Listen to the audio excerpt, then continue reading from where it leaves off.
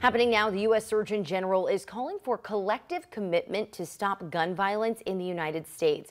Dr. Vivek Murthy released a publication focusing on firearm violence and its profound consequences on survivors, communities, and mental health. In 2022 alone, more than 48,000 people in the U.S. died from firearm-related injuries, including homicides, suicides, and unintentional deaths.